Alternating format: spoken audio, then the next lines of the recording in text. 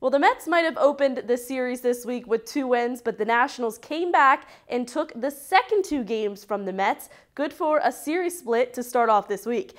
And now the Nationals stay home for 4 games against the Cardinals.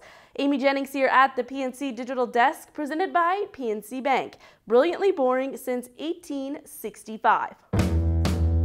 4th of July baseball was good to the Nationals. Jake Irvin tossed 8 innings of 1-hit ball, and Jesse Winker came through with a pinch hit home run.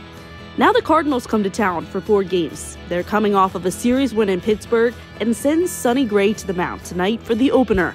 Sonny Gray has carried his success from 2023 into this season with a sub-3 ERA through 15 starts.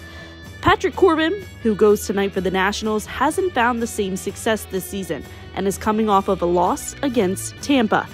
Player to watch this series, Jesse Winker. He came through big yesterday and is the Nationals' designated hitter tonight. The first of 4 starts tonight at 6:45. Well, that's going to do it here from the PNC Digital Desk, presented by PNC Bank.